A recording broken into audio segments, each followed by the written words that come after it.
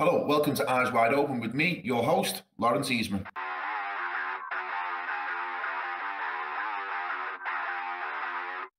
Today's guest is Jerry Marzinsky.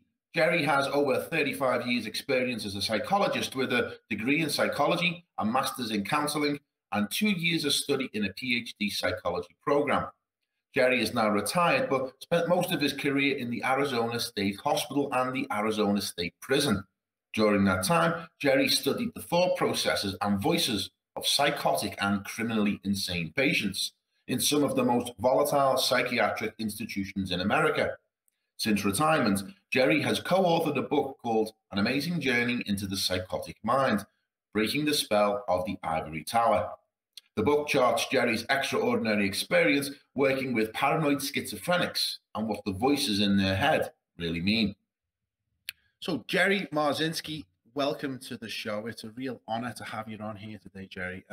As we talked about in your introduction, you've got vast experience in the prison system and the mental hospital institutions. Could you give us a little brief introduction to your background as a psychotherapist working in these institutions and the type of places that you worked in and how you got into such a line of work?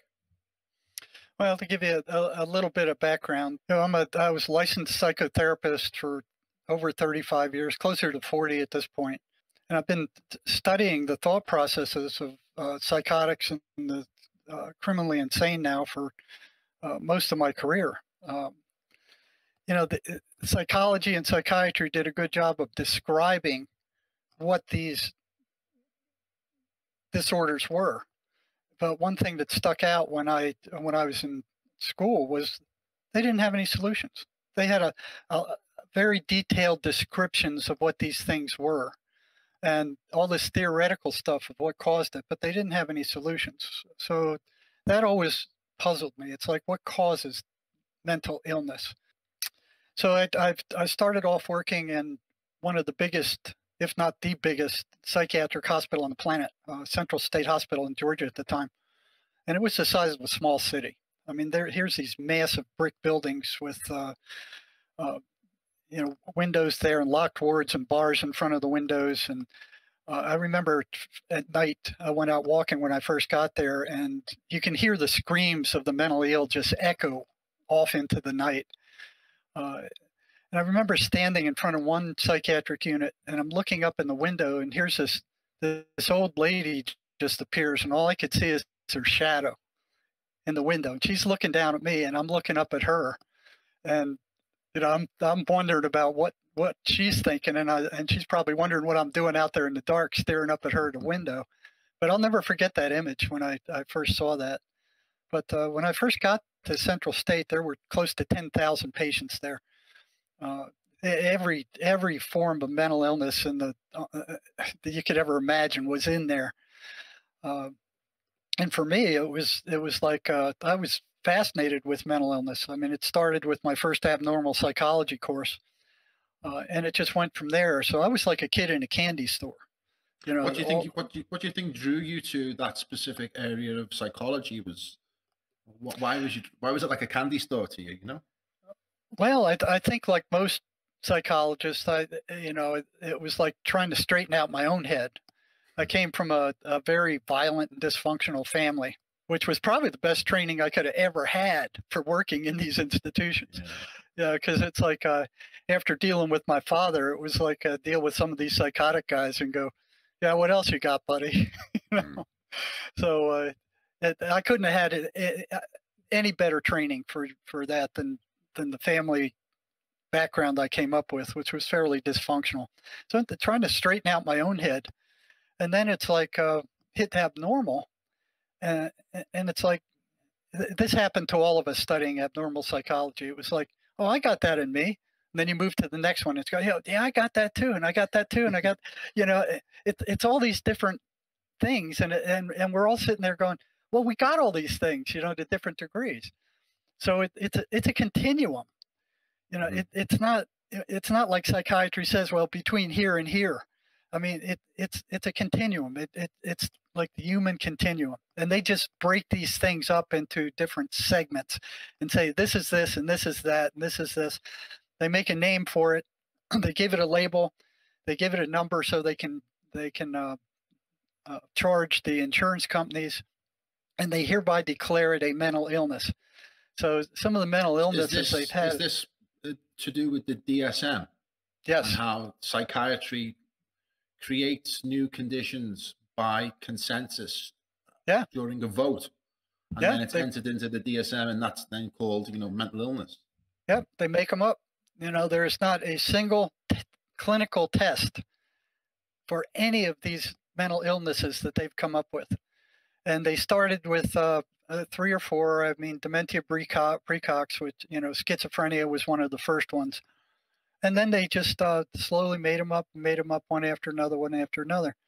And then in the late, what was it? I think probably in the 30s, the Standard Oil guy and Rothschilds and some of these others, Rockefeller, they came up and they went, okay, any medical school that's teaching anything other than pharmacological medicine will not be licensed.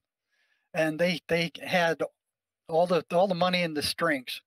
So here they put out of business all these other therapies that were going on at the time, electrotherapy, naturopathy, all these other forms of therapy, and said the only legitimate one are the ones that are have pharmacological background kind of thing. So they virtually hijacked the formation of the FDA. Was it the FDA that issued the licenses for the pharmacological practices? Well, the FDA is for the drugs. The Flexner report. So they fabricated this report, paid off a bunch of senators and congressmen to vote on it. Here it is. Okay, the Flexner report. It was pushed through in 1910. It was pushed through Congress by the Rockefellers and the Carnegie Foundation. The Rockefeller Group sponsored the infamous Flexner Report, which shut down any medical school teaching subjects outside of mainstream pharmacology. So at that point, they actually hijacked the medical system. The edict was so powerful that only a few medical schools survived, like Johns Hopkins and McGill and a handful of others connected with these groups. They were the only schools who could legally license doctors. And doctors who practice any method outside of pharmacology were threatened with the loss of their licenses. So, stuff that was coming out at the time, like Tesla's violet ray that was proliferating about that time and used for all kinds of treatments, were shot down. Anything other than drugs. People who worked with other kind of stuff, naturopaths, electromedicine, any other kind of medicine, were considered quacks. So here's these, the deep state had hijacked the medical system at that time. When did you discover this as a newly qualified psychotherapist? When did you start to realize the fraud of psychiatry and the hoax it's playing against unsuspecting victims? Well, it started in undergraduate school, where I started getting inklings of it. Okay. And again, because of the way I was raised, I never trusted authority. I never trusted authority. So here I am going through undergraduate psychology at Temple University. And it was pretty intense. And one thing that bothered me about it is the only psych course that I could verify was experimental psychology, where you could actually go into the lab, run these procedures, and watch the behavioral mechanisms roll off reliably. All these others, you had to take their word for it. So here you are reading all this stuff, and then you go to the back of the book, and this struck me as odd too. You go to the back and you look at the references. And this guy got the information from this guy, who got the information from this guy, who got it from this guy, who got it from this guy. And, in the entire time, close to 40 years that I've been working on the front lines of psychology and psychiatry, I have never seen a researcher, any kind of researcher, come onto the front lines looking for answers. Mm-hmm. They wouldn't let them in. They'd say, oh, it's too dangerous, or you only can do this kind of stuff, or you know, in the prison they wouldn't let any researcher in. I never saw a researcher at the state hospital. You know, they had students coming through, but it's almost like before they would let you into these institutions, they had to make sure that you were brainwashed to their way of thinking. You know, this is caused by this. This is what this is. Da, da, da, da, and what is it? You learn it and you regurgitate it.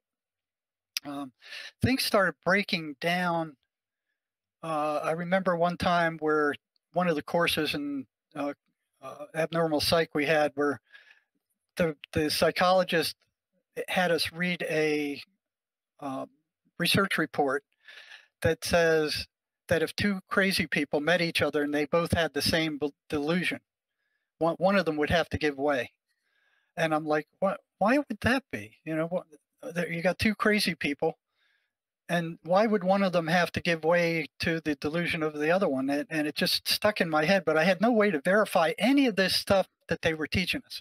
Mm-hmm. So I'm like, that doesn't make sense to me. So I logged it away. And probably 20, 25 years later, I was on the second floor of one of the psych units. And here's this old guy walking around. I hadn't seen him before. And he's carrying on a conversation with somebody. It looked like he was talking to himself. But, you know, I kind of crept up behind him and listened to him. It was like hearing a one-way telephone conversation where you only could hear the guy talking. But you could hear the responses, and the talk was to these responses. So I found that interesting. And I walked up to him and he spotted me. And I said, hey, I'm Jerry. I'm the psych for this unit.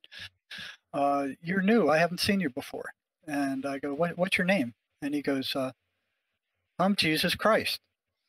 You know, and I looked at him and I'm like, click, click, click. I went, no. You're not Jesus Christ, because I'm Jesus Christ. And I sat there waiting like, okay, what's he going to do? You know, so he's thinking about it. And then he looks at me and goes, okay, we can both be Jesus Christ. And then he just strolls off. I went, well, okay, so much for that BS, you know. Mm-hmm. And then I checked into, later on, this was years later, I checked into the validity of the research that psychologists do. Virtually higher than 85% was non-replicable. So in short order, it was crap. It could not be replicated. You couldn't repeat it. And I saw that while it couldn't be repeated. And I saw that when I was in the doctoral program. It was like, yeah, publish. It doesn't matter what you publish as long as you publish. If a lot of these conditions are created by psychiatrists and psychiatry in order to put them in the DSM so that big pharma can create new psychotropic drugs in order to treat these conditions that were just created, I mean, is mental illness a fraud? I mean, how do they diagnose paranoid schizophrenics who are real? They are real. You know, they have all these. It's not that the mental illness isn't real. I mean, it's a part of the human continuum. Mm-hmm. You know, and we all have facets of paranoid schizophrenia. You know, like a spectrum. It's a spectrum. Yeah. And these entities, I mean, that drive it, they hit us all. So, you know, it starts out with, where do thoughts come from? Yeah. You know, are they yours? And Manuel Swedenborg some 300 years ago says, no, none of your thoughts are your own. You know, now you're not born with thoughts. They didn't come with you when you were born. But all of us have this voice in our head that's constantly ba ba ba ba ba ba ba ba ba ba ba ba ba, and so do schizophrenics. Mm-hmm. The difference is the intent. You know, what is that voice in your head? Who is that voice in your head? And if you think that's you, then who's listening? Who's the one that's listening to that constant gibberish that's going on in your head? And how much of that gibberish is true? Not much of it. In terms of paranoid schizophrenics, what differentiates them from, you know, the general public who hear voices in their heads, but it's their own voice? You know, how do they know the difference? You know, between, well, how does psychiatry say you're mad, you're going to get locked up indefinitely because you're mad? Yeah, they have a list of traits. You know, they call the voices hallucinations. All right. So paranoid schizophrenic is defined by people who hear voices in their head. Well, Is that's one one of of the the main symptoms. characteristics? That's one of the main characteristics. There's a withdrawal from everybody. There's irrational behavior, irrational thoughts, the destructive, self-destructive behavior, suicidal ideation, doing crazy things, saying crazy things, saying stuff that doesn't make sense, um, talking to themselves, or carrying on conversations with voices. They have a whole listing of traits for each of these mental disorders. But they appear in everybody, but they're in a higher concentration in schizophrenics. So what's key is that people believe and are taught from the time they're born that their thoughts are their own. They're not. They come from other places. They come from dark places. They come from good places. But what you have in your head is a story about yourself that you've concocted, and it's a series of experiences that you've had in your entire life, and that voice in your head is constantly reinforcing that. So when you see something that happens in the environment, you'll grab that and okay, that supports my idea of who I am and what's going on. So each of us have our own stories. They're different. Where things got strange was when I was at the state hospital. It's just the early part of your career. The early part of my career. And was you specializing in paranoid schizophrenics, or was you seeing all kinds of different people? No, I just kept, it's like some big hand every time I tried to escape them, because they were very frustrating. They were very aggravating. They were very perplexing. They were very abusive. They were not good people. They were really squirrely, and it was like, what the devil is going on with these people? It's like, so it was like bit by bit, little piece by piece. I would get a piece here, a piece there. One of the first things I had to do was figure out how to talk to them. And what happened is if they thought that you believed, like all the other psychologists and psychiatrists did, that their voices were hallucinations, they wouldn't tell you anything. So that's the standard explanation of psychiatry for voices in the heads of paranoid schizophrenics, that they're just hallucinations created by their own mind. Right. Yeah. So due to a chemical brain imbalance, which they've never been able to prove. Matter of fact, it's been disproved. Yeah. And when the research started coming out, they tried to hide it. The chemical companies, the big pharma, tried to hide it. They wouldn't publish it in their journals. They wouldn't let it get out in any of the professional journals, especially with the antipsychotic meds, which are very toxic. They're they're some of the most dangerous meds used in medicine today. These antipsychotic meds will shrink your brain. They destroy your peripheral nervous system. They cause all kinds of neurological damage. And when that first came out in research, they found it with long-term schizophrenics, like in mental hospitals. They would do autopsies on them, and they found that all their brains were shrunk, like walnuts. They just shrunk.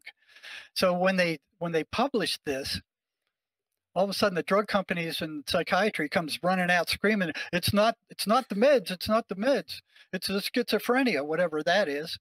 It's the schizophrenia germ. It's the schizophrenia disease, and it's neither a disease or a germ. Is this the way that psychiatrists have learned how to handle paranoid schizophrenics, in the sense that psychiatrists going back 100 years or more have been the people who deal with the crazy schizophrenics on a day-to-day basis, and they've used a multitude of cruel and unusual punishments in order to control people who have this affliction, from torture to torment and straitjackets. And it seems as if these psychotic drugs that they have now are just used as a weapon to silence them, throw them in a corner, and not have to worry about them. Is that what you'd say is going on? That's pretty much it. I mean, now, not to say that the antipsychotic drugs that they have work only because they calm the person down. Yeah. And that's the only reason. There is no chemical imbalance in their brains. They've never found one. Matter of fact, they've disproven it over and over again. Yeah. There's no schizophrenia gene, so it's not genetic. but they have to give the appearance that they know what's going on. So, do you think that they really do know what's going on? No. This is the cover they have no story. idea. They have no idea what's going on. None. Yeah. But they act like that. I mean, their egos are just blown all out of proportion. But they're just drug pushers for the friggin' pharma companies. Yeah. And their suicide rate is virtually exactly the same as that of schizophrenics, which is 3 to 5 times higher than the general population. What, psychiatrists? Psychiatrists. Okay. But isn't that interesting? What do you think that is? That's well, interesting. I think there's is it stress of the job, or is it the knowing the fraud that they're committing against people, the crimes that maybe they're involved in? Well, I think it's a combination of things. Is one is they know that these medications that they're dishing out are potentially harming a lot of their patients. They're not curing anybody. These people keep coming back over and over, and that's how the modern day mental hospitals work. They bring them in, they fill them full of these antipsychotic drugs, which are awful with terrible side effects. I mean, terrible side effects. The voices are ameliorated. They're kind of lessened. It doesn't make them go away, and if it does, as soon as they stop taking the drugs, the voices come back. So they don't cure anything. So eventually, almost all of them go off those drugs, and that was one of the things I wondered about at the state hospital too. I mean, we had I was working in a psych rehab center. It was a Yarborough Psychiatric Rehab Center, and we had vocational classes for all these people. They were kind of auto mechanics and janitor and hairdresser and that kind of stuff. They had to go for 6 months, I think, on a job before we considered them a success. But what would happen is, and this is true for almost all schizophrenics, as they started to get to the point where they succeeded, where they were about to get their certificates, they did something to screw it up. They would sabotage themselves, and it was time after time after time. And one of the most common things they would do, they go off their medications. And I'm going, why are they doing that? So I knew the side effects were awful. So, and I also know in my gut that the schizophrenics had the answers. Psychiatry didn't have any answers. So it was kind of like, okay, the side effects are awful, but what's worst? Being psychotic, which you go down the list of all these, hallucinations where you see monsters coming out of the wall, or the walls bleed blood, and you're afraid that the police are after you, or somebody's going to murder you, or somebody's looking in the window, or somebody's following you. And I mean, it's just hell on earth. I mean, it's bad. It's really bad. Your mind is taken over with paranoia about everything. You don't know what's real, what's not real. It's like hell on earth. Now, the side effects of the medications are bad. So it's like, okay, which is worse? So every patient who went off their meds, when I had my caseload at the hospital, I'd give them a couple of questionnaires. I'd go, okay, what were the side effects of the antipsychotic drugs you were taking? I'd write them down. Okay, so they wrote them down because they all didn't have the same side effects. So there'd be a handful of side effects, and they were bad stuff. Sexual dysfunction. My brain was foggy. I couldn't think straight. I couldn't see straight. My vision was blurred. I had nervous tics, dry mouth, all this whole list of, but not all of them had all those side effects. And then I'd say, okay, write down. I give them a list of all the symptoms of paranoid schizophrenia, which is about a page and a half out of the DSM. And I said, okay, circle each one of these you've had while you're off your meds. And so they would do that. And then I'd take them, I'd look at them both, and I'd give them back to them. And I'd say, which one is worse? Okay, so which one of these two bad things was the worst? 100% said the psychotic symptoms were much worse. And then was the $64 question. Then why do you keep going off your meds? So what they would say before that, and what all the other staff would say, well, it's due to the side effects. So now they had the comparison between the side effects and the symptoms of paranoid schizophrenia. And here they're saying the symptoms of paranoid schizophrenia are much worse. My question to them is, then why do you keep going off your meds? You know what their answer was? I don't know. That went on for all 7 years. Every time one of them went off their meds, I would ask them, why'd you do it? And I felt like I was going nuts myself. It's like, you know, you keep asking the same question, you keep getting the same answer. There's no change. And I'm like, but they have to know the answer at some point. So toward the end of the 7 years, there was one gal that was doing really well. She was about to graduate. She went off her meds, sabotaged herself, and we were about to throw her out because that was the third time she'd done it. So we figured, okay, if they can't stay on their meds, they're not going to be able to work, which is pretty much true. And if they can't stay on them here, they're not going to stay on them out in the community. They're not going to make the trouble to go get them and take them, and you know, because their meds are awful. So the mother calls me up and she goes, "You can't send her home. I can't handle her. I don't know what to do. You got to keep her there. We got to let me come up there and talk to her. Maybe we can talk her some sense into her." And I said, "Okay, well, you know, come on up." And it was one Friday afternoon. The mother and I were in my office. We brought her in. And both of us are asking the patient, you know, you're doing well in your classes. You were making good grades. This is the third time you did this, went off your meds, and you blew your, you know, you got kicked out of class. You couldn't function. You were back there making noises and talking to hallucinations or whatever, you know. And the mother's begging her, like, why'd you do this? Why? And I'm like, yeah, why did you do this? Why? And she goes, you won't believe it. I said, well, you know, I've seen some pretty strange stuff since I've been here. I don't think you're going to tell me anything that's going to shock me. I said, well, why do you keep going off your meds? And she said, well, the voices told me to. They told me that the psychiatrist was poisoning me with those meds and that I needed to go off them. Now, something else clicked. Remember, we talked about the assaults on the psychiatrist earlier? Yeah. Well, if the voices are telling the patients that the psychiatrists are poisoning them with these meds, then it makes sense that if the psychiatry is forcing them to take these meds, they're going to lash out against the psychiatrist for poisoning. The meds in this situation were quietening the voices in the heads of the patients. What they are is major tranquilizers. They're major tranquilizers. Yeah. So why did the voices want the patient to stop taking the meds so that they had more control over the host?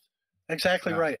Yeah. You know, because they lose ground like that. So one thing these voices do is they're constantly pushing for more and more control. You know, and the arguments that you see between schizophrenics, I mean, you go to a mental hospital and you'll hear them just carrying on these volatile arguments with somebody, you know, calling them names, you son of a bitch, no, I'm not going to do that, you know, get out of my head, they're trying to gain more and more control. So, and they're telling the patient themselves, don't tell anybody about us, because if you do, they're not going to believe you. You know, they're going to take you to a psychiatrist. The psychiatrist is going to fill you with drugs, and then they're going to lock you up. Unfortunately, that's what happens. Do you think there's a lot of people in mental institutions that shouldn't be there? I mean, they're there just because, you know, it's the only way that society knows how to deal with them, but it's just making their life worse. It's more torment and torture on behalf of the patient. I mean, what was your experience in the hospital with dealing with all these patients? I mean, that must have been pretty tough work. Well, yeah, to tell you the truth, at least they had a place to stay.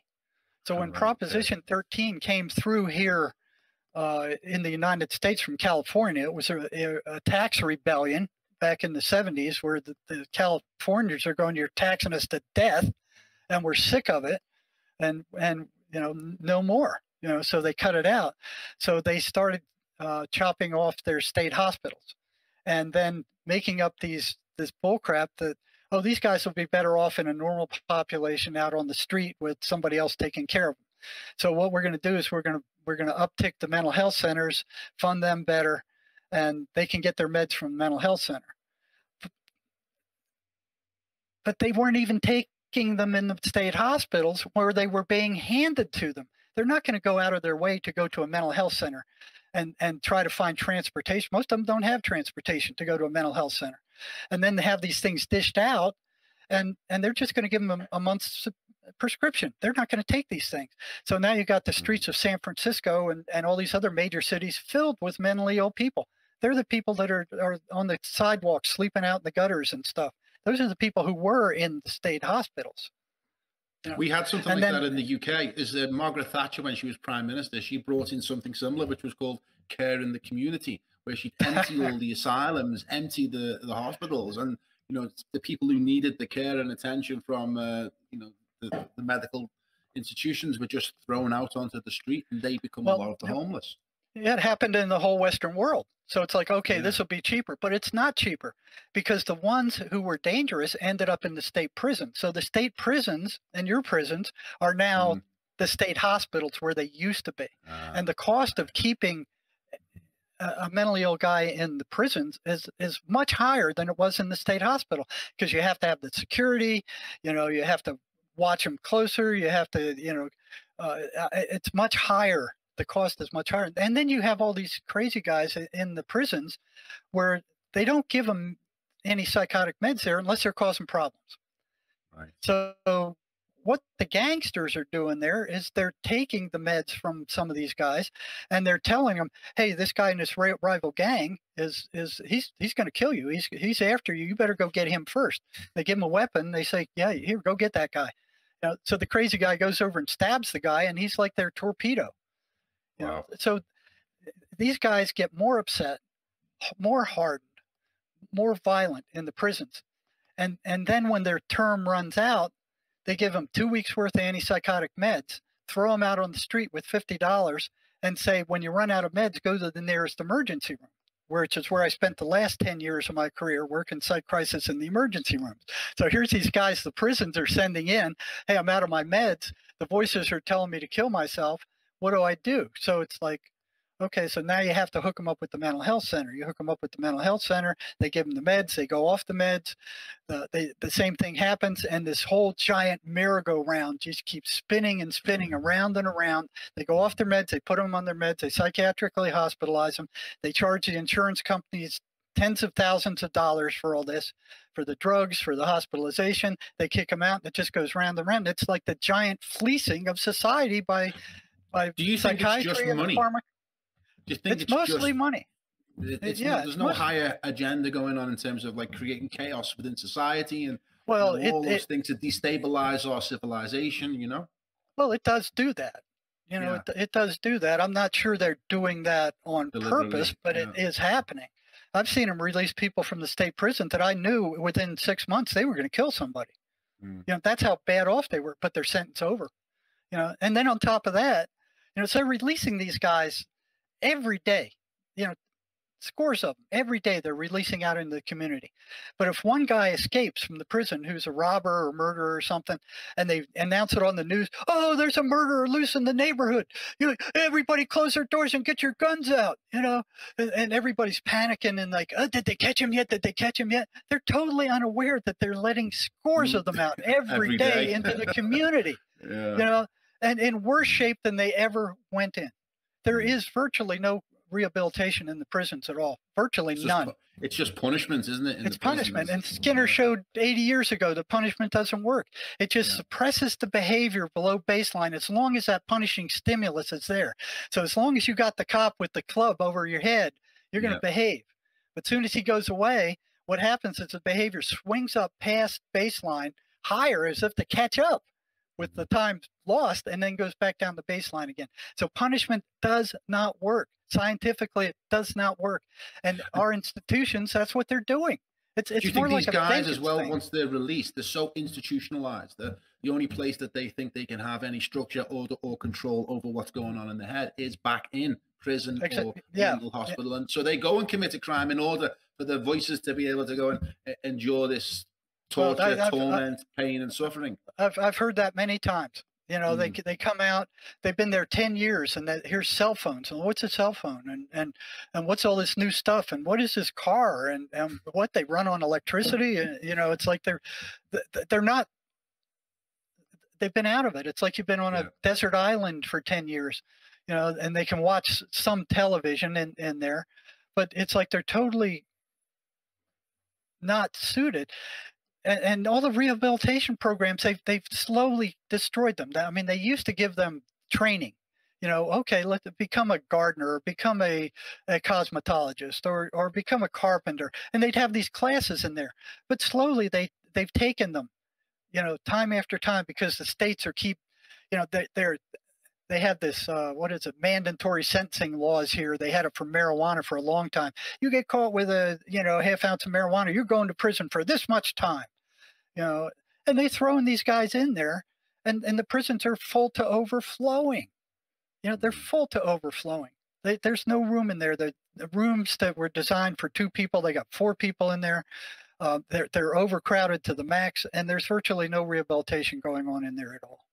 So they're a plague on society, if anything. Yeah. The only people that should be in there are the violent ones that they can't control. That danger to society. Danger to society. So okay, we've gone off a little bit in terms to politics, really, and you know, the politics of prisons and stuff like that. But let's move it back towards schizophrenics that you were dealing with in the hospital, and the discoveries you began to make into the voices, and what you were uncovering with that research, and how you were dealing with it. Well, the first thing I noticed when I got to the state hospital was nobody was curious about what these voices were telling these people. You know, they knew that the voices were driving their behavior.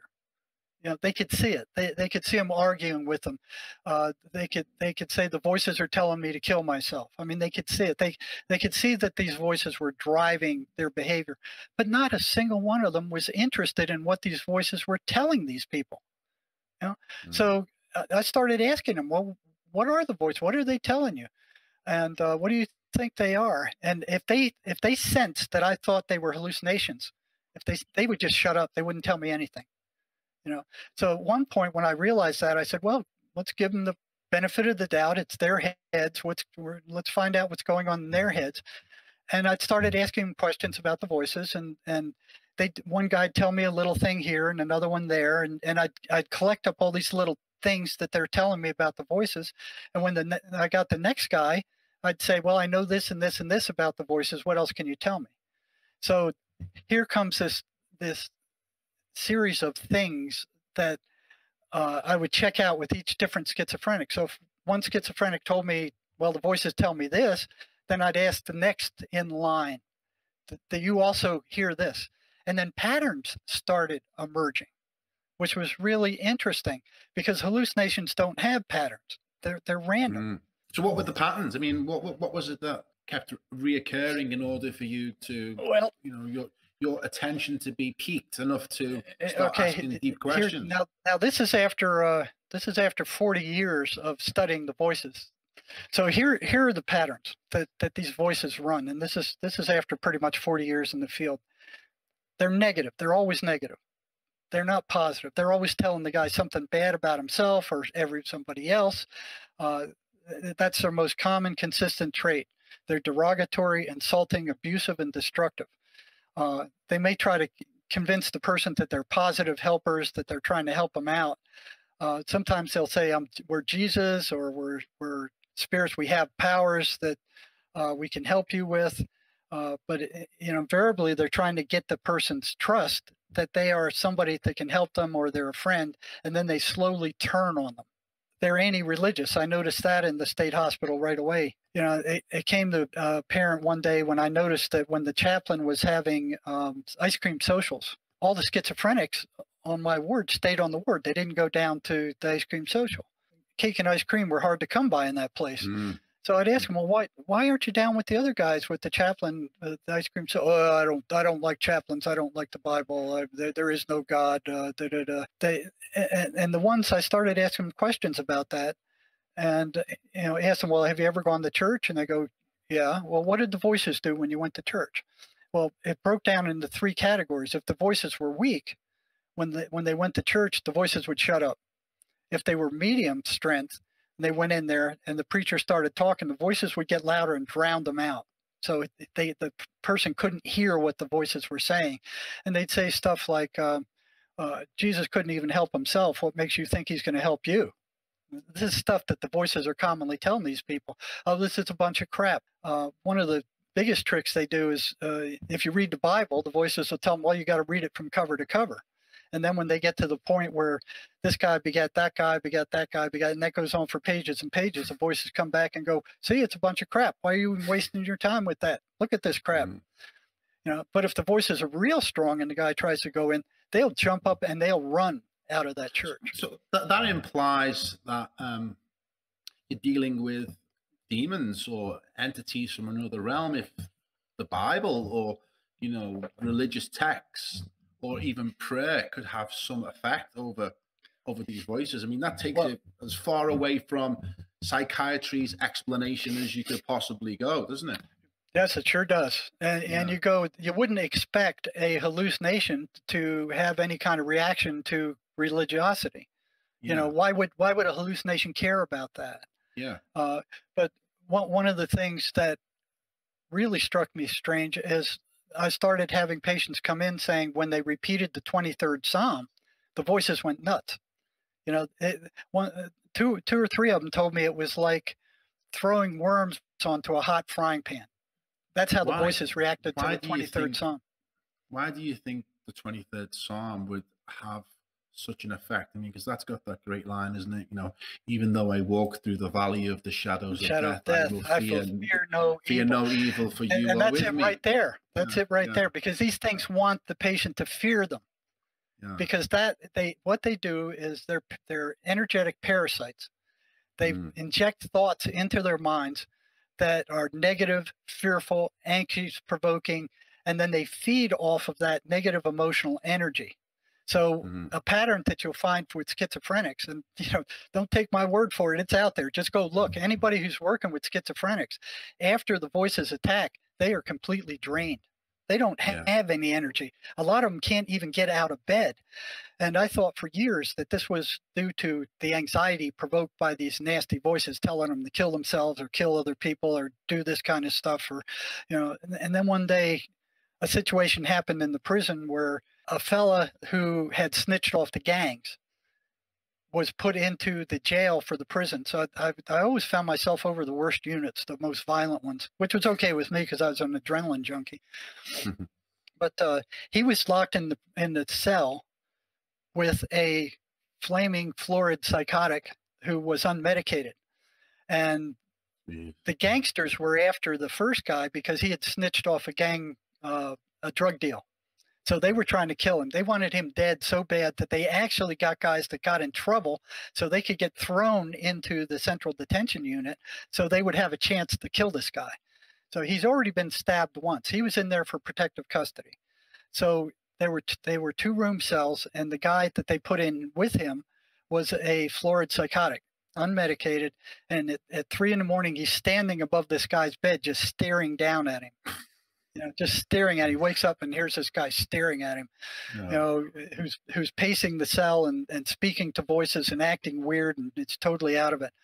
So I go to my office first thing in the morning, and here's a letter from that guy, the guy who snitched off the drug cartels in the prison, saying, you got to do something with this guy. He's driving me nuts. I got to get out of here. And then there was also a memo from the captain of the central detention unit saying, you need to come down and take a look at this psychotic guy in the cell with this guy. So they were both in the same cell. It was a perfect experimental situation. So they were under the same conditions, with the same staff, with the same food. I mean, everything else was negated except for their 2 conditions.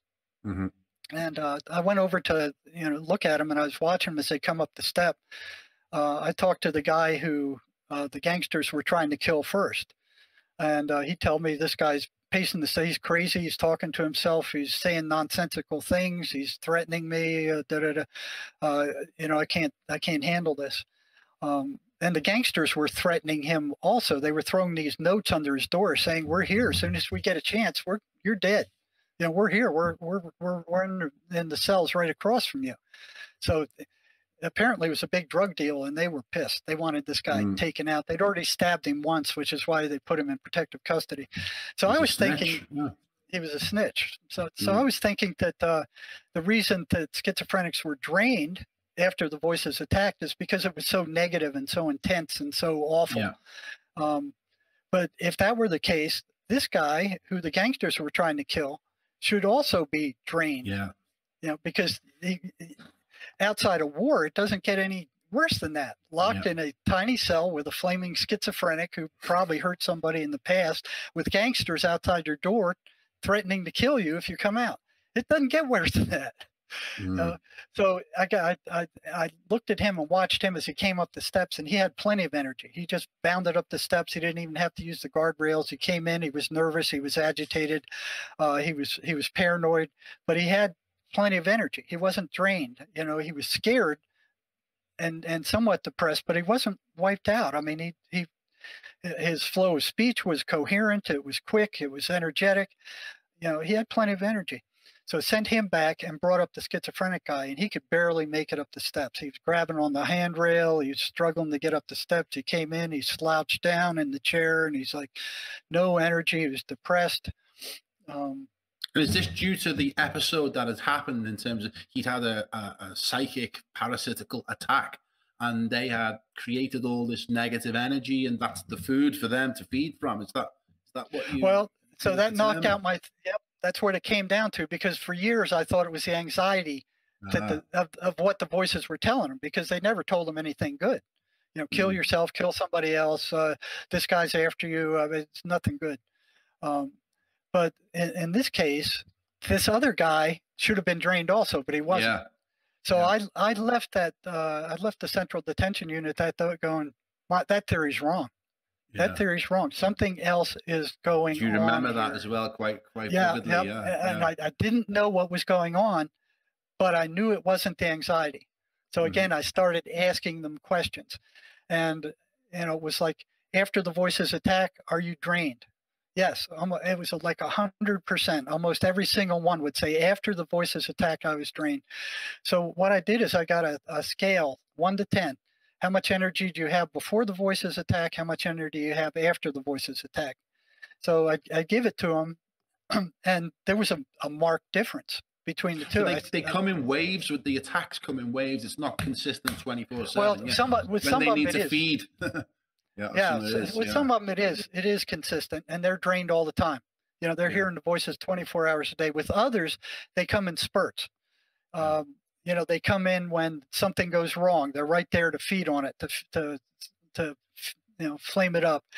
They come after sunset, which is interesting.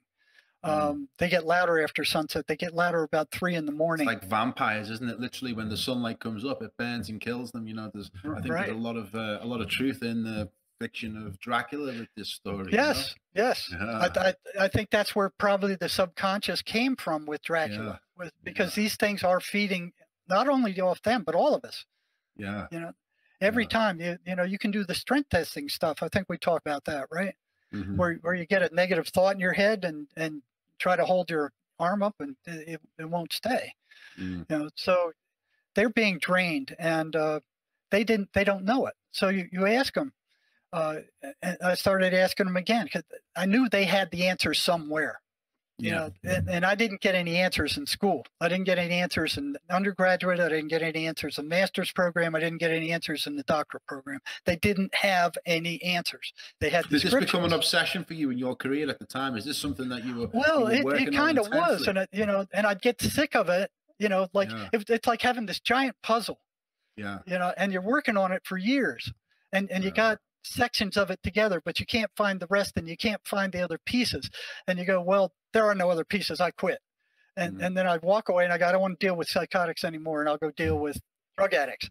And then it's like some big hand went out and grabbed me again. Okay, you spent your time with the drug addicts. Get back in here with the psychotics. And the next job would open up, and there they would be again. And I'd pick up right where I left off, because there was nothing else to do, other than investigate this.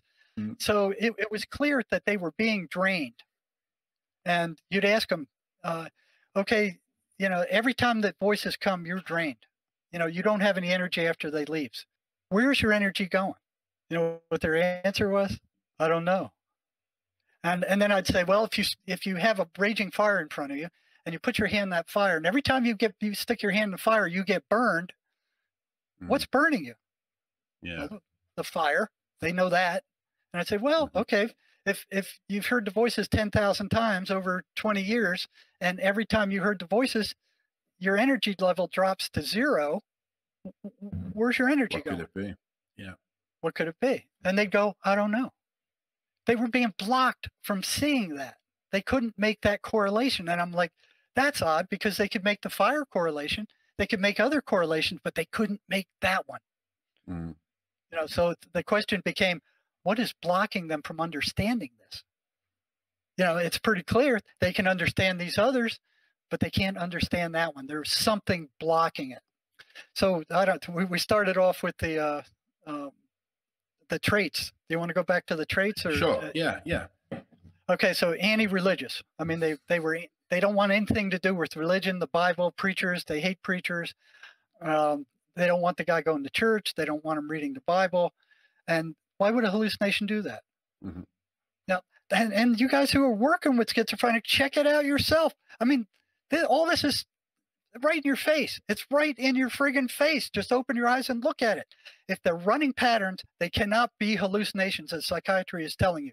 That's a fable. It's more of their bunk. Mm-hmm. You know, take these medicines. We're making a fortune off of these. Just keep telling there is no other treatment. It all has to be drugs. So I mean, the political implications of what would happen if they did accept what the voices could possibly be are huge. I mean, maybe there is a reason for them to say, no, we don't want to go down that route. Well, yeah. But, you know, if you look at both psychiatry and psychology, there's no spirituality to it at all.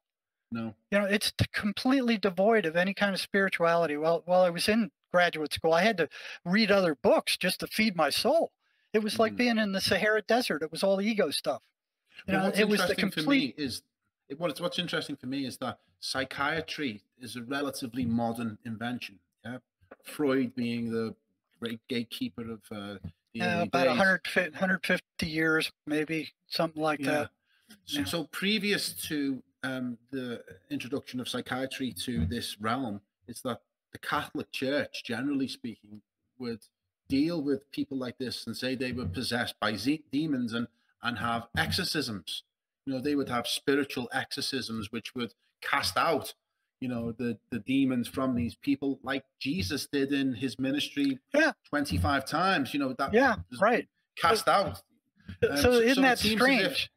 It seems as if with the decline of the influence of the church and the rise in the influence of psychiatry, is that the problem isn't being resolved anymore as it was spiritually. It's now just being used, you know, a chemical kosh is being used to knock these people out and not solve the problem. I mean, do you think that's part of the issue here? Is it on a meta level? Yeah, it's a big part of the issue. All you know, they're performing chemical lobotomies on these people. You know, they're filling them full of drugs. It's a control issue. Yeah. You know, they're not trying to help these people get better. They're just drugging them down. And they're being taught in the medical schools and psychiatry that there is no other solution. You know, there is no other solution because they're not looking for one. You look at the funding that the National Institute of Mental Health has given for psychiatric research in schizophrenia. They've manipulated the numbers to where their funding is now down in the dumps. They do not want an answer. They're making, the psychiatrists and big pharma are making trillions of dollars. I think it's $234 billion a year between their psychiatric services and these toxic medications they're dishing out. They're after the money and control. They're not after people getting better. That's right across the board. It's not just psychiatry, is it? It's also, you know, with other areas of big pharma and cancer and, you know, COVID. They don't want people being cured because, you know, that's the, what is it? The first disaster of medicine is someone dying. The second disaster is someone being cured, you know, because they're no longer a consumer of their product anymore. Exactly. They don't make money with them being cured. And schizophrenics are perfect. Oh, you got to take these drugs for the rest of your life. That's what they're told. Oh, you have a chemical brain imbalance, which, you know, they're totally clueless. That's what they've been taught in graduate school. They don't question anything, and they're not allowed to. I remember when I was in a doctoral program after 7 years in the on the front lines, I go, hey, well, wait a minute. It doesn't work like that. It works like this. This is what, oh, don't you question me. You know, well, we're told, aren't we, to trust the science, but yet there is no science to support. There is no science. No. The argument. No. There's no evidence, is there? You know, it's just there's trust no me, science. I'm a doctor. You know. Yeah, right. Yeah. And a quasi doctor in this case. So you know, these voices, they foster and create negative emotion. Okay, so they do to us what we do to cows. You know, they put them out in the field, they eat the grass, they bring them in, they isolate them, and they milk them.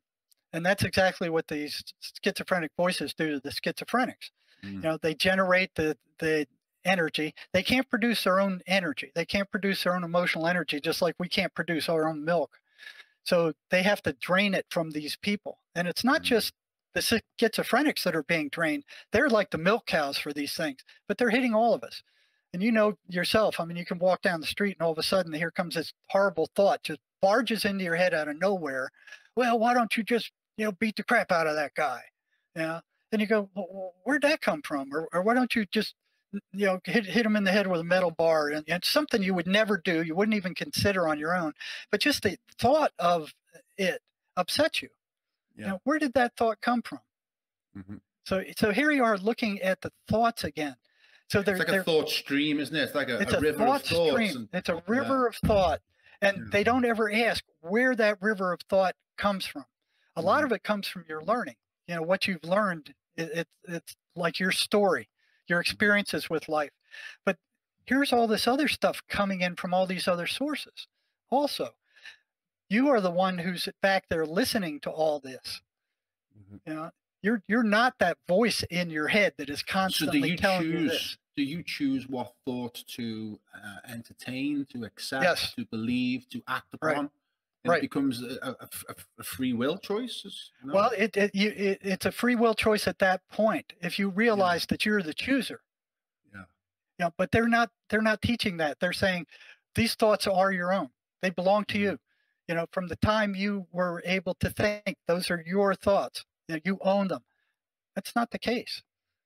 Because that's one of the goals of meditation and prayer, isn't it? Is to empty your mind of thoughts. Right. And it takes years to be able to achieve that enlightened goal, because, you know, the river of thought has been dammed, as it were.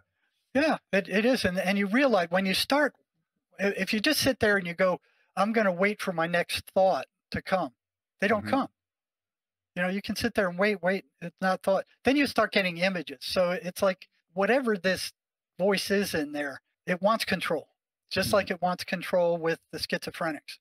You know, you try to control it, it doesn't like it. But you have this other side there, which is feeling and intuition. It's that listener in your head that listens to these thoughts. And notice how many of those thoughts are lies. Oh, you have to worry about this, or what's going to happen here, or a vast number of it is just nonsense. It's just nonsense that you're listening to. Part of you who's listening, that part that is you, is taking advantage of. So it's like, how many times have you done something that you didn't really want to do because that voice in your head is telling you that you need to do it? In the sense that the voices, the entities, whatever it is that's doing this, is trying to influence your thought stream with negative thought patterns in order to be able to feed from them, which is why they are anti-religious in a sense, because religion and spirituality generally create positive thoughts and positive thought streams, which would drown out and extinguish the negative ones. Is that where this competition, as it were, comes from? That's exactly right. You know, so you're the chooser. You know, so what happens with schizophrenics is they get unbalanced and they start listening to the negative. So it's like at a certain point you start losing control. With us, a negative thought comes in our head. Hey, smack that guy upside the head. You know, well, I'm not going to do that. You know, where'd that thought come from? And you just go, well, get out of my head. You know, and you don't do it. But the schizophrenics, they're constantly being bombarded by these thoughts, and these thoughts are talking back to them just like your thoughts in your head are also. And they're saying, do this, do that. You ask them, they talk to them in the same voice as your voice? Is it the same? Yeah, that's one thing that's really strange. Same accent, you know, or is it a different voice? You know, there was one time, and this was at the state hospital, where, I mean, there's a long story behind it, where I actually prayed to hear these things so I could sense what they were like, because I'd never heard them myself. And they came on, they tried to kill me in a certain situation. I mean, they were telling me to do things so where if I did them, I knew I wouldn't survive.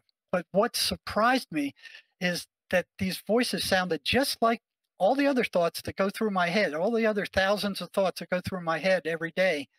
But the intent was way different. Mm. There was no change in tenor or bass or inflection or anything. It sounded just like all the rest of my thoughts. Yeah. But the intent was far different from anything that I would do. Mm-hmm. So it makes it very difficult to pick these things out. You know, especially if you were hearing negative thoughts all your life. You know, it's like it's just this background noise constantly. Well, I like the idea of calling them psychic parasites, because you know there's a lot of research at the moment regarding how dangerous physical parasites are. You know, and maybe connected to COVID and cancer and other things. Amazing area of research, which led me to you in the first place. But that's another conversation for another time. But one of the things that really blew my mind when I was looking into the parasitic world was, have you heard of Toxoplasmosis gondii, which is like a specific parasite which lives in the belly of a cat, right? But in order for it to sexually reproduce, the cat puts it out through its feces, and then rats will eat the feces, and the parasite will be able to change the chemical structure of the rat brain in order for it to be attracted to cat urine, which normally it's repelled by it because it's a dangerous thing for the rat. But once the Toxoplasmosis gondii parasite has entered into the rat, voices in the head of the rat tell it to be attracted to the cat urine, which is extremely risky, which leads to cats catching rats and eating them, putting the parasite back into the belly of the cat. It's like a cycle, and we can be infected with Toxoplasmosis gondii. So I'm wondering if there is a connection between. Well, Andrew Weil says that, are these psychic ones, you know. Yeah, Andrew Kaufman says there is, and he's kind of like a outer fringe psychiatrist, one of the few that I keep contact with. But yeah, he said there is a relationship between physical parasites and mental parasites. But wow. the voices are just like you said. You know, yeah. It's like you throw blood in the ocean and it attracts sharks. Yeah. You know? So this negative thought stream attracts more negativity. What you have is a split. Now, that's probably the only thing that psychiatry got right. Schizophrenia means split mind. Yeah. So what you have is the original personality that was there, and then you have these voices who are trying to take over that personality. And I don't know how many times I've had patients ask the voices, "Who are you?" And they would say, "We are you. We are Legion. Are you?" So they want you to think that you are them. And what we're taught from the time we're children is that all thoughts in our head are ours. So when these guys jump in there and they start telling you, well, skin that cat or poison that cat or torture that dog, or, you think that's you doing it. So we all think that our thoughts are ours. The first thing that has to be done is you have to realize that you're the listener of these thoughts. You're the one who's listening to this constant garbage that is talking in your head. You're the one that's really picking which thoughts to attend to, and which thoughts to attend to, and which thoughts to act upon. So most of those thoughts are lies, and most of the things that schizophrenics are told by their voices, virtually all of them are lies. So once they realize that these things are liars, they start losing their grip. In order for a lie to have any substance, you have to believe it. If you don't believe it any longer, it vanishes. Now, the truth will stay. The truth will be retained. Like the voices are entities. That is the truth. Whether psychiatry acknowledges it or not, it's still the truth. It may take them another 200 years to discover that at the rate they're going. But that's the truth. It's not going anywhere. It's not going to change. But the lies that are told schizophrenics, that's where the That's a Lie program comes in on our website. Once you start using that and you realize that they're lies and you call it a lie, that destroys their grip. Because you have to believe the lie for it to have a effect upon you. And whether it's the truth or the lie, they want these negative thoughts to be acted upon to generate that negative emotional energy. And it's just as easy for them to tell you a lie to generate that, like, oh, the cops are after you, or these gangsters are trying to kill you, or, the prison is full of paranoia. I mean, it's a very paranoid place. What do you think they are? I mean, what's your best guess or your best description of what these voices are? Well, they're negative entities. They're around us all the time. Well, in they're what attracted. realm? Well, they're around you right now. But in an alternate universe, different well, dimension. It is an alternate. The infinite unconscious, the other side of the mind that you access when you do hypnosis, etc., etc. I mean, what would you describe? Well, how would you describe them? Well, they're kind of like evil ghosts. Yeah. They're in another dimension, but that dimension interacts with ours. So do you think that there used to be humans that lived on Earth that died and didn't go to heaven? I think a lot of them were. Yeah. That they were evil, nasty thing that came back or never left this dimension. They never left this planet. They're still here roaming around.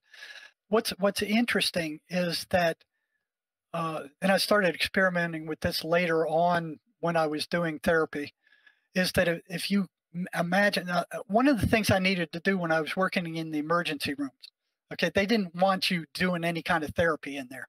They wanted you to either put the person into the psych hospital or get him out of the emergency room or send him to somewhere else. Just get him out of there, because the doctors had no idea how to deal with these guys or what to do with them. Was that your job? Was that your job to process? That was my job. The psych emergency, yeah. Right.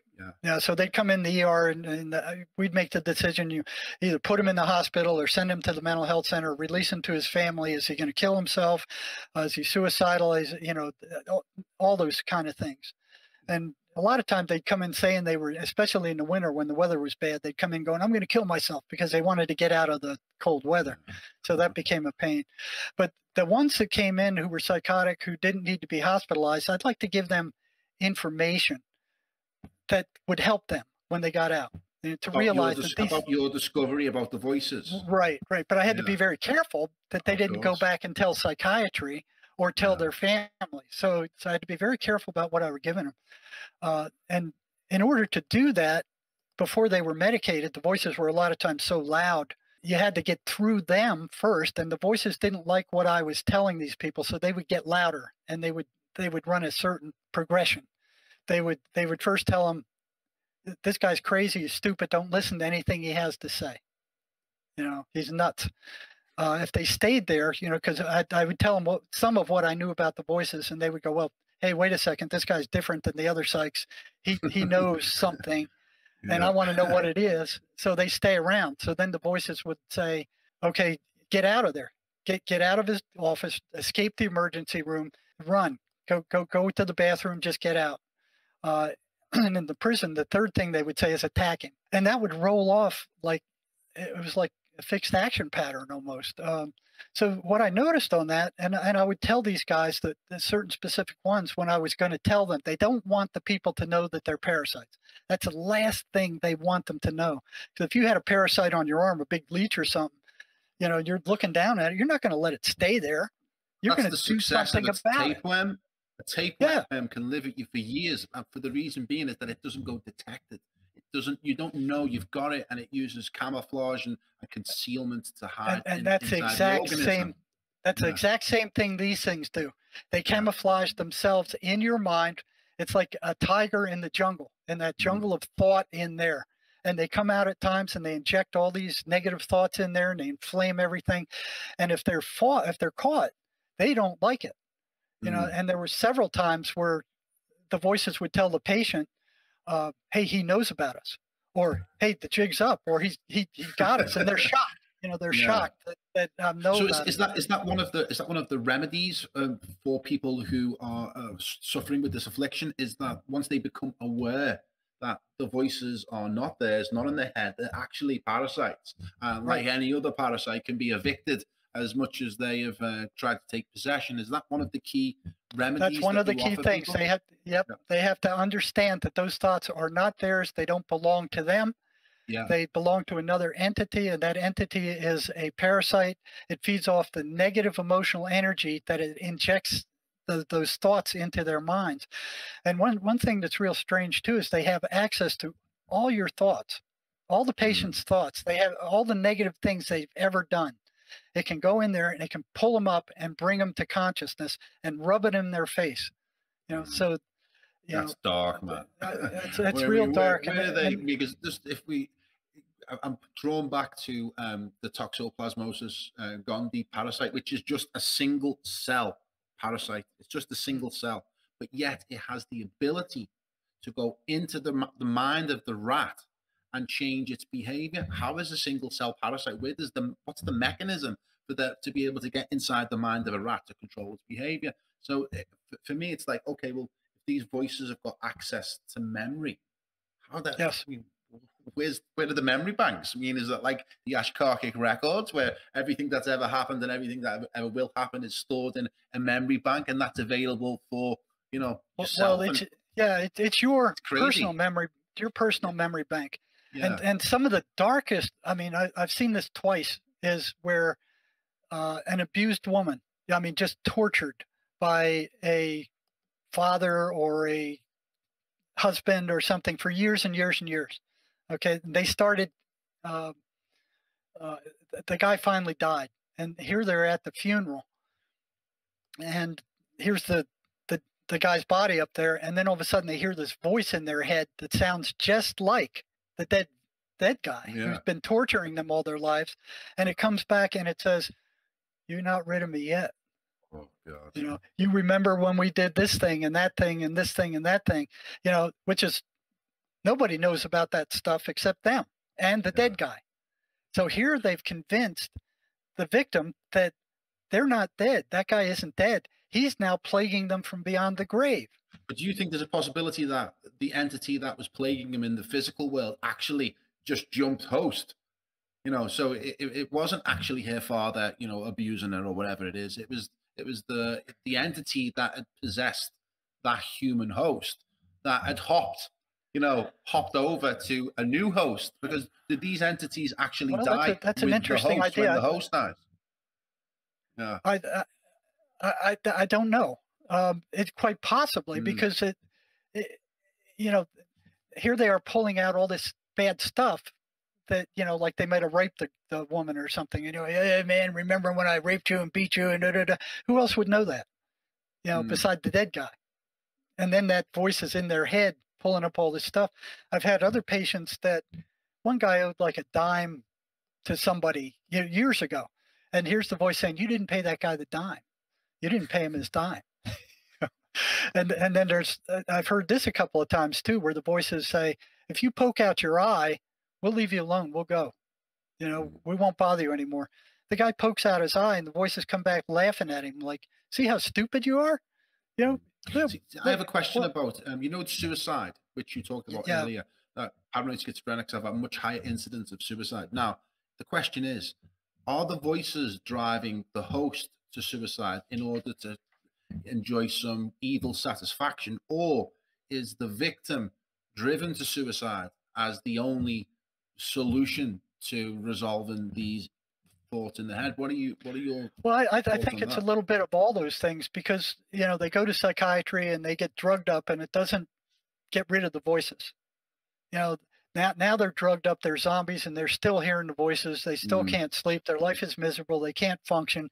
The voices are at them 24 hours a day. It's like hell on earth. And they're thinking the only way to get out of this is to kill myself. Yeah. The other thing is that because why would they kill the host? Well, that's another question. That's another question I had. And I've seen a couple of cases where the voices, when the guy's about to kill himself, they actually stop him. But that's not very often, but the other thing is it takes a lot of guts and agony to kill yourself. So while you're contemplating it, there's a lot of paranoia and fear and desperation and anger and all this stuff, this turmoil of negativity. Like, how am I going to do it? And what's going to happen to my family? And da da da da da da. So you got all this negative emotional energy just flowing out that these things are consuming. And the last question is, why are they cutting off their energy supply? What I've been told by some of them is that they're assigned to that person to make that person miserable and to destroy that person. Like and an opposite of a guardian angel. Yeah. Yeah. But there are guardian angels out there. I mean, everybody's got at least 2 of them. So why aren't they protecting? Why aren't they protecting their human charge? They try, but you have to ask them. They're not allowed to interfere with your free will, like these negative ones. Is this where Psalm 23 would come in? Because it's, in a way, you're asking your guardian angel or whatever entity it is that's there to protect you to fight back against this negative force. I think that's a big part of it. Yeah. So they don't want you. They don't want you on any kind of positive spiritual path. They don't want you reading anything positive. They don't want you happy. They don't want you laughing. They hate kids for some reason. They just hate kids. So when I got one into the ER at a psychotic mother, I'd be real careful with trying to make sure that she's being watched after real careful. And you watch what's going on with these child molesters today. The child trafficking. At our border now, there's thousands of kids disappearing from that border. They're just vanishing. This is the biggest. It's all allowed by the corrupt, deviant leadership, isn't it? Yes. Top down. It's not. It's not bottom up. It's top down. So, which makes me think that there's some high functioning, they're psychopathic, schizophrenic, people at the top who are indulging in this, cultural negativity that they're maybe feeding off as a big feeding frenzy. But anyway, this is all pretty heavy, dark stuff, right? Yeah. How can we switch this to something more positive? What are the solutions out there? How can people help themselves? How do you help people? Tell me about your book, because that has It's a Light program in, I imagine. And is that offering people who think that they may be troubled or have the affliction? This is the first thing. This is the first thing I would go after. It kind of tells you what the voices are and how they operate. So you have to understand that these things are thought forms. They're energetic thought forms, and they're feeding off of you. That's the first thing that has to be understood, and that they can be blocked and they can be. You virtually have to starve them out. Now, these exorcisms, if you look at these things like your brain is a radio, okay, and you have all these frequencies that you can turn to and listen to. The gangsters are listening to the gangster frequency, and the doctors are listening to the doctor frequency. They're all different frequencies. The schizophrenics are at a very low frequency. So you have to change that frequency to change the behavior. So even if you shut the radio off, as soon as you turn it back on again, it's going to be set at that same frequency. So that's what the psychiatrists are doing. They try to shut off the radio by toxifying the brain so it can't think, and these major tranquilizers are there like but soon as that wears off, their patient's still at the same frequency. The same thing with exorcism. They can go in and they can drive out these things temporarily, but if that person doesn't get on a positive spiritual path and start moving up that path and stay there, these things are going to come back with much more force. Did you see any exorcisms during your career? Because there's two quite famous ones that I've seen a lot of videos on. One is Father Lampert and the other is Father Rippiger, two Catholic priests who are specialists at exorcisms and practice a lot. And there's also Derek Prince, who was a Pentecostal exorcist, which is quite rare in the Protestant denomination. I mean, did you ever come across any of these things during your time? Were priests ever called in? I worked with one in the prison who was kind of like a closet exorcist. He didn't want anybody to know that he was. But his patients would come and they would talk to me, you know, the people he was working with. And then I forged a link with him. So we would work together on some of these guys, you know, where he would do that part and do the prayers and that kind of stuff. And they don't like prayers, you know, they don't like, you know, so basically you do the opposite of all the things these things are telling them to do. Negative emotion. That's what they want most. They want to trigger that negative emotional energy, which they feed off of. You know, they could care less about you. You know, they energetically drain their victims like parasites. They get louder after sunset. You know, as soon as the sun goes down, they get louder. And when I was working with psychiatry in the old folks' home, you know, where the old, they call it sundowner syndrome. As soon as the sun goes down, they got more animated, more troublesome, you know, cause more problems. They get louder when ignored. So psychiatry will tell the patients, oh, just ignore them. They're hallucinations. They're nothing. You can't do that. You know, and you can check this out with any schizophrenic patient. You try to ignore them, they get louder. They will not be ignored. They demand attention. So they're after your attention constantly. They foster self-destructive behavior. They're always telling you to do things that are against your own benefit. You know, something that's going to hurt you or destroy you or convince you you're not good. They say things like you're stupid, you're ugly, you can't succeed at this, you can't succeed at that. This guy's talking behind your back. It's all that kind of stuff. You know, they're constantly filling your head with that kind of stuff. They foster isolation, just like these bozos are doing right now with their virus.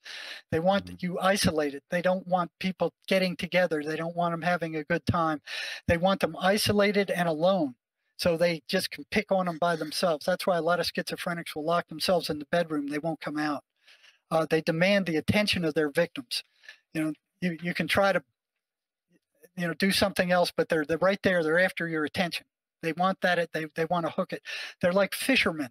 They bait the hook with something that they think they'll get you with. They'll throw it out, see if you bite on it. If you bite on it, then you go, oh my God, this horrible thing. And then you start thinking about that and they got you. You know, so they try to keep you fixated on a negative thought or a negative emotion or a negative habit. They're constantly maneuvering for increased control over the victim until the victim has no control and they end up in a psychiatric prison hospital somewhere. Those are the guys that need to be in prison. They're constantly gaslighting the victim. I remember one patient, they convinced him that he had murdered somebody and that he hadn't been caught. So he's thinking, well, should I go to the police department and tell them that I murdered somebody when I'm not sure I murdered somebody, or should I hide from the police? You know, so he's like in a catch-22, both ways generating a massive amount of negative emotional energy. You know, no matter what he does, they manipulate perception. So how many times have you gone like, well, what did he mean by that? Or what did I say that offended this guy? And then here comes this thought, well, you could have done this, or you could have said this, or, you know. So they manipulate your perception of situations. So it's the most negative perception possible. And then they feed off of that negative energy. They have complete access to your memory. They demand that you not tell anybody about their presence. So the voices tell the schizophrenic, don't tell anybody about us. They'll lock you up. They'll think you're crazy. Well, and it is true. It is true. Yeah, you got to be careful with that one, I think. Yeah, one thing's interesting. I found that most of the time they kind of hypnotize the patient into this mind thing where you get fixated on a negative thought, and then it just carries on. And most of these schizophrenics have been hearing these voices for decades. You know, so they're used to them. They just come on. They don't even realize they're there until they get to a certain degree. But you know, what I teach patients in my practice is the things to do to counter them. And one of the things to break that hypnotism is to snap a rubber band on your wrist. Okay, now that'll shut them up, because in most cases it stuns them and hurts them more than it hurts the patient. You know, I've only had one voice come back and go, "You think that affects us? You're stupid." And the rest, it would shut them up for a period of time, and then they could start into the exercises that I give them in clinical practice. You know, the 23rd Psalm is one of those things. You know, repeat the 23rd Psalm. That's like punching them in the face. You know, they hate that. They're consummate liars. You can't believe anything they say. You know, they lie about everything. You know, and they'll try to bargain with the patient. You do this and we'll go away, or you know, you just have one drink, it'll be okay, or just have, you know, take one shot of meth and everything will be fine. They lie about everything. You can't make any bargains with them because you can't trust them to carry through with anything, except stuff that's going to get you in trouble. All the time in the prison, the voices would tell prisoners where to be at what time to get more meth when they needed it. And I talked to scores of inmates who listened to the voices. They showed up at the place they were told to be, and somebody would appear out of nowhere with the meth. You know, it's strange. They would tell them which houses to rob and what time to break in there, and generally where the loot was. They would tell them if the owner of the house was up, and where to run to, where to hide. I mean, so they're giving them all these directions. And for a drug addict to be able to rob people and to get an unlimited supply of drugs, for them, that's like heaven. Yeah. You know, but they open the floodgates, don't they? They open the doors then and say, you guys come in. You know? Yeah, that's right. Oh, yeah. We love it, man. I'll stay high for the rest of my life. They consistently steer the voices away from anything that might generate joy or happiness. They don't want you to be happy. They don't want you to watch America's Funniest Videos. They don't want you to be satisfied with your life. They don't want you to be married. They go after marriages. You know, they destroy marriages. They destroy relationships. But the thoughts they put in your head, these are all patterns. But they sound like a list of, you know, mental illness conditions, you know? So whereas we're thinking, oh, this is just a symptom of a mental illness or a depression or, you know, PTSD or whatever it may be. But in reality, it could be, you know, part of what you're talking about here is that, you know, it's low level influence of your thoughts. Well, yeah, it's like I said, it's a continuum. I mean, everybody has experienced most of these things. Yeah. You know, it's just a matter of degree. So when you're being negative about yourself, right? Because everyone does, you know, occasionally go through a period where they're down and they feel negative. Is that you?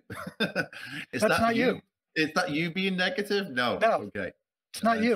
Interesting. No, any negative thought about yourself or anybody else. I need to ring the priest. Yeah. Yeah, it comes from them. I did something the other, smashed myself with a hammer or something the other day, and I'm like, you stupid fool. And then I'm like, okay, that wasn't me. You have to keep on it. You know, any negative thought about yourself or anybody else comes from them because they want to foster this divisiveness, just like the deep state wants to foster divisiveness among us right now. You know, they want us to fight. They can manipulate feeling without speaking. So, you know, I don't know how many times I've sat there and then all of a sudden I just start feeling depressed for no reason whatsoever. You know, and then I know, okay, one of them's got in there. You know, they short circuit reason. They make things sound reasonable, but they're not. You know, boredom is bad. You know, for a schizophrenic to be bored, to be locked up and isolated like they do, that's the very worst thing you could do for them. You know, they need to be distracted because when they're bored, these things are feeding on them constantly. You know, they have no respite from them. They try to pass themselves off as thoughts belonging to the victim. So they want you to believe that they are you, that all these negative thoughts that you have about yourself, that you're stupid, you're ugly, that people are out after you, that you can't do anything right. They want you to believe that that is you who's telling you that. And if you believe it, it becomes true. It's a lie that you believe that becomes true. And you foster it with your faith. So once you give one of these lies that they put into your head, you believe it. You give it your faith, and it becomes true. Selective forgetting, we already talked about that. They can make you forget. Like the patients I work with, I'll give them a list of exercises that they need to do consistently. And if they don't write them down, they won't remember but two or three of them by the time they leave my office. You know, so they go after this, and they'll make them forget to do those exercises. They'll distract them from reading the Bible or spiritual stuff. They don't want them moving. So it's, you know, the cartoon they had of devils on one shoulder and angels on the other. That's exactly what's going on in reality. Mm. You know, the devils are speaking in words. They're speaking through the voice in your head that's constantly telling you what to do. And the angels are more like feeling and intuition. You know, like you sense that something is wrong, or you sense that there's something wrong with this person, or you know enough to stay away from them. It's more feeling and intuition. They don't barge in and tell you what to do like these other ones do. So the voices are constantly trying to destroy your self-concept. They attempt to pull their victim away from consensual reality. So the reality that we believe in, they're constantly trying to pull the victim into this alternate reality that they've created.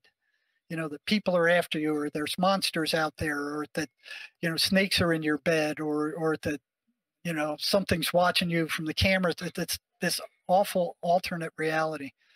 They use confusion as a means of instilling negative suggestions.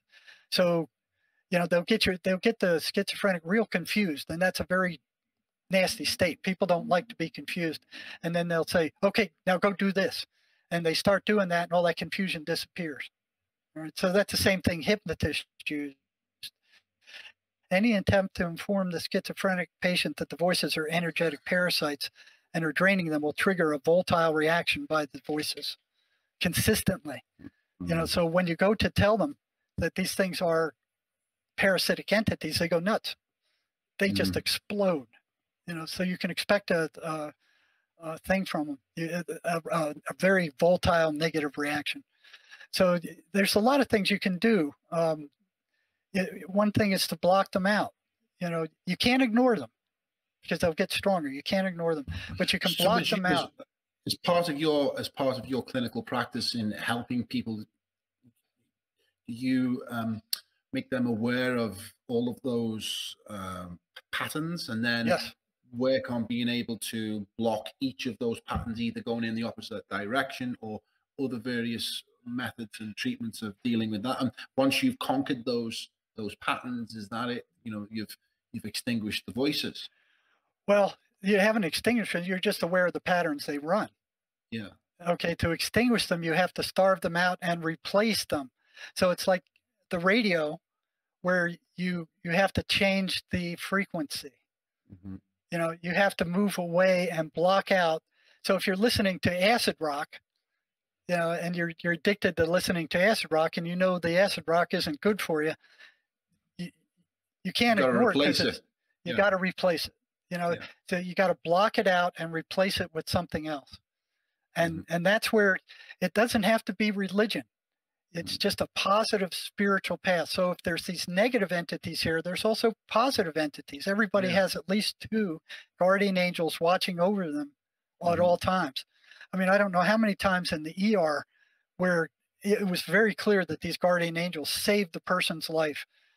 One lady, I remember one of the most dramatic ones, the voices were telling her to kill herself, or she lost her job. Her husband left her. She couldn't make the rent. Everything was going wrong in her life. So she decided she was going to go out to the railroad track, wait for the train to come by, drive in front of the train, and just off herself.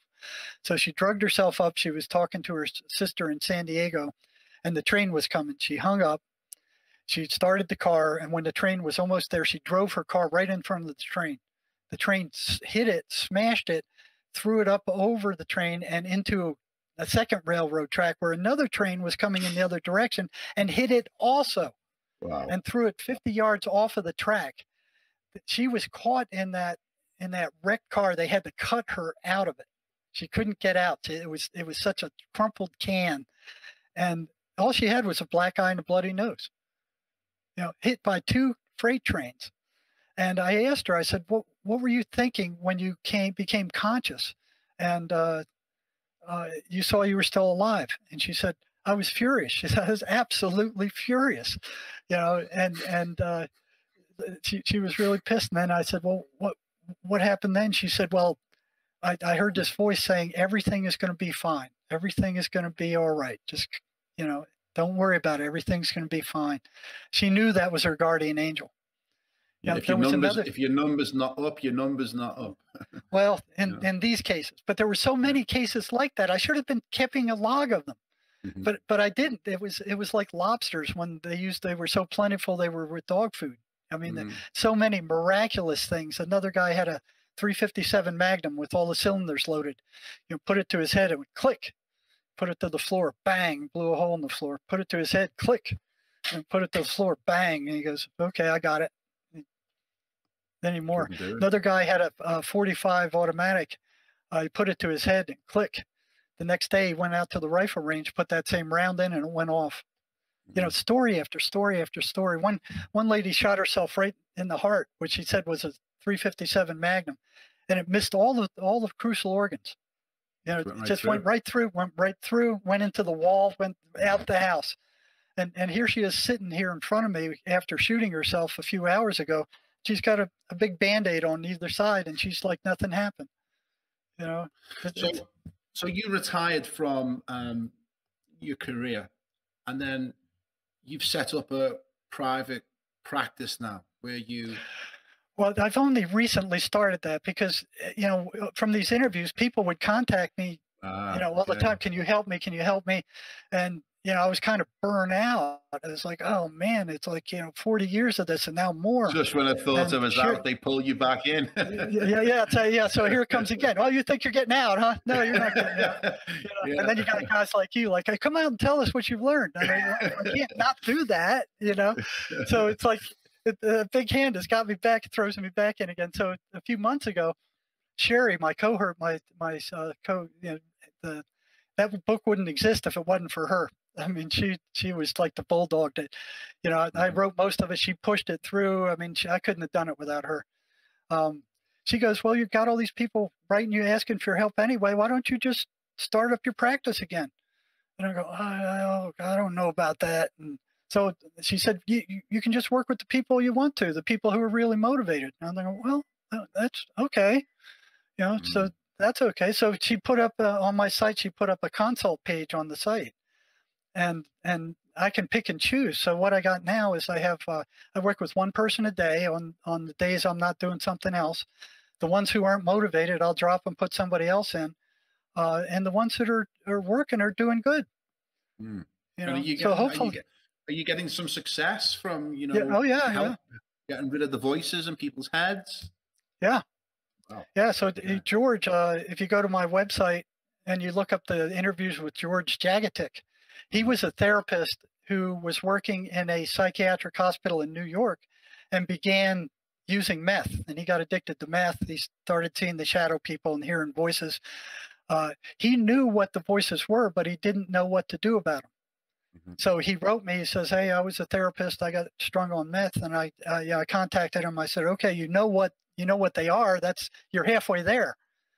You know, so if you go to my site and you look at the interviews with George Jagatic, have a look. We've virtually got rid of all his voices now. He's back in control. He had a job. He's doing good.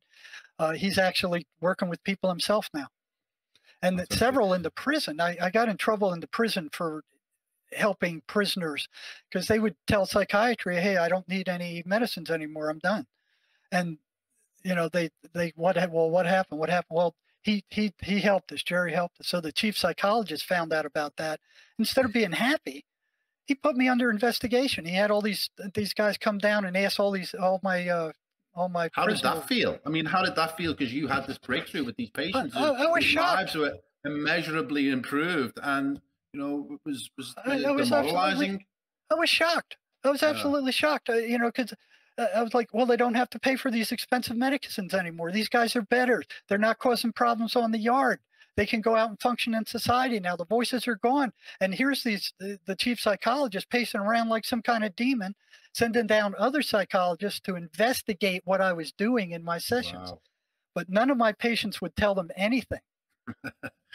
None of them. So he didn't have anything. So he calls this inquisition, where he drags me up in front of the medical director, accuses me of doing all this stuff, you know, that was experimenting with prisoners is what he accused me of doing, which I guess is what I was doing.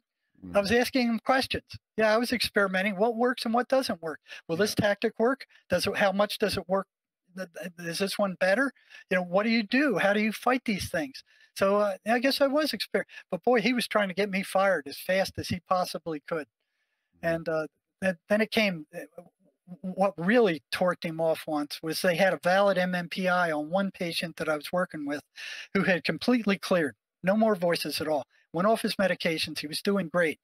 His MMPI that he took when he got into prison, which is the gold standard for psychologists as far as measuring any kind of mental illness, showed that he was clearly psychotic.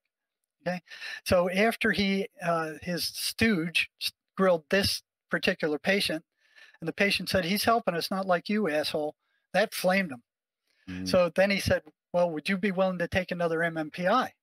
Because they already had a valid one saying the guy was psychotic. So he gave the prisoner another MMPI, and he came out non-psychotic. The profile was valid, so it showed that something I was doing was actually getting rid of these things and helping these people. And then they went nuts. Then they really started going after me, you know, because that for them, that was proof that I was doing something that they didn't approve of. You know, that prison was a very dark place. There was no good deed went unpunished in that place. And that was one of the worst. Okay, well, Jerry, I promised to keep it under 2 hours, and I think we're going to try and stick to it.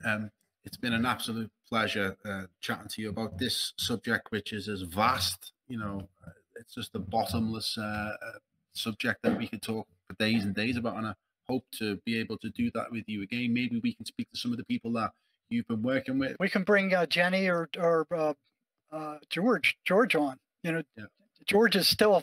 He's still fighting with the voices, but he's pretty much got them under control.